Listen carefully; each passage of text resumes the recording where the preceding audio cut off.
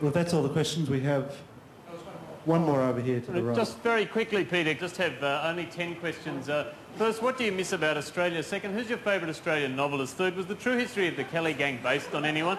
Fourth, can you tell us how Oscar and Lucinda ends? I couldn't get that far through. Fifth, can you help my niece with her English homework this afternoon? Sixth, do you think Simone Warren was judged too harshly on Dancing with the Stars? Seventh, what should we do about global warming? Eighth, I've got this ant problem at my place. Can you recommend a spray or something like that?